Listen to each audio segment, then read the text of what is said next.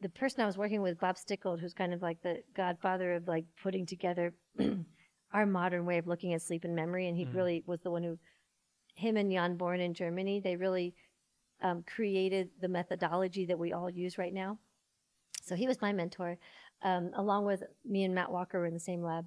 And when what's interesting about his research is he was always looking at a full night of sleep and showed that you need to have 6 to 8 hours of nighttime sleep to show any performance improvements. And if you understand that, it's because you need to have a lot of slow wave sleep in the first part of the night, and then you need to wait the whole night to get a bunch of REM sleep, right? But in naps, what's interesting is you have what's I call a shadow cycle, is that basically that circadian rhythm continues. You know, you have very low sleep pressure, which is your need for slow wave sleep. So in the morning, you've got very low amounts of slow wave sleep in the nap, but you have this circadian pressure to have high REM sleep. So your naps in the morning have a lot of REM sleep. Your naps in the evening, because of this buildup of your need for slow wave sleep, you have a lot of slow wave sleep in your evening naps. And then if you do one more click, there's a midpoint in the day where your naps have equal amounts of slow wave sleep and REM. So I wanted to look at those periods where you can actually have sort of a mini night in the middle of the day. And this is also the period where siesta cultures usually take naps, right? This 1 to 3 is this natural time where people have decreased core body temperature, decreased functioning, they're tired. Maybe this is some sort of a natural state, is us napping. So let me see, I think it's the next slide. So what I first looked at was, this is without the animation, is a little bit hard to understand, but basically what I found was that when I gave people a perceptual task, we're coming on to perception now, I gave people a perceptual task and I tested them several times across a day. What I found is what happened in the blue line is that performance just deteriorates. We're not able to maintain our optimal levels of performance across a day. If I gave somebody a nap that was about a 60-minute nap, their performance would get back to baseline and stay at baseline, which means that they didn't show that deterioration that the no-nappers showed, but they didn't actually, which is great, right? But they didn't actually improve beyond baseline. They didn't show any learning. So I thought of putting in the longer naps that included REM sleep. So then I added a 90-minute nap. Can you put one more click?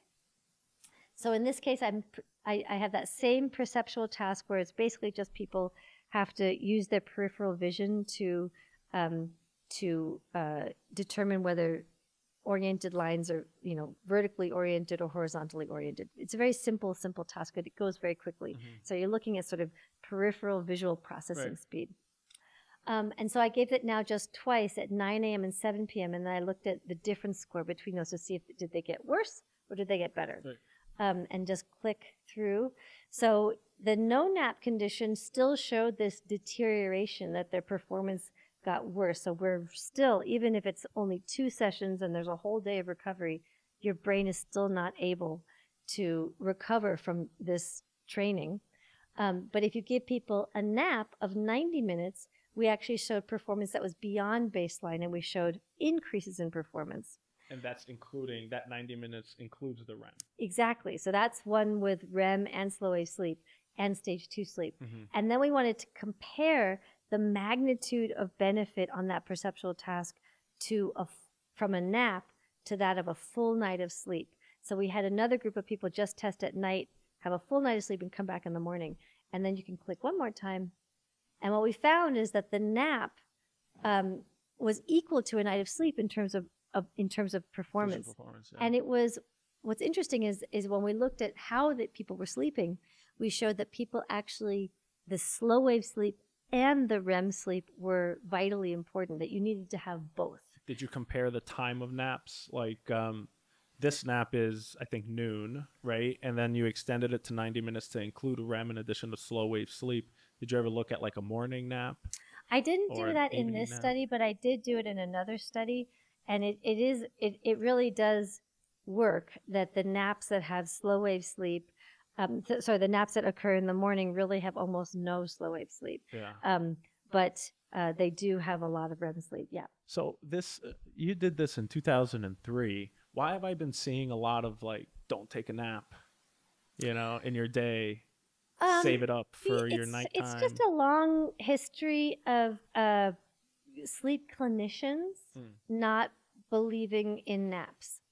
And I think that it comes from insomnia. One of the most effective ways of getting people to sleep better who have insomnia is to not let them get any sleep at all, not during the day at all, and shorten their period of sleep so that they have these only like 4 or 5 hours in bed. And so they get to sleep really late at night and they have to wake up really early, and basically like force them to associate actually exhaustion and sleep with their bed. So that's a very oft used treatment for insomnia, and it created the mentality around naps in the sleep field that naps are terrible for nighttime sleep. But I'll say that all of my research subjects always have good nighttime sleep.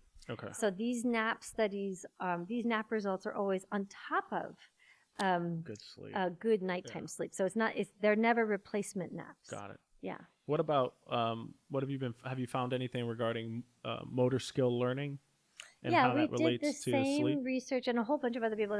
So this was like one of the first nap studies of this kind, and then now people use naps now all the time because it's a way easier way to do sleep research than having people sleep all night, and you have way better controls, right? Because you can really time the nap and figure out, I want to nap with REM sleep or without REM sleep, or with slow wave sleep or without slow wave sleep. So people really use naps a lot now. And so they've looked at motor learning and showed the same benefits from a nap as a nighttime sleep in motor learning, creativity, attention, working memory, like all sorts of things. And all those things are same thing, 90 minutes, noon to 3, where you have both slow wave and REM sleep to get like a balanced slow wave REM sleep. Not necessarily. There's a lot of different types of studies. So some people are looking at, they only think that non-REM is important, so they may not add. They may have just like a 60-minute nap or a 45-minute nap because they just want to have a little bit of slow wave sleep and not so much, and they don't care about REM sleep. So every study has its own kind of flavor. Got it.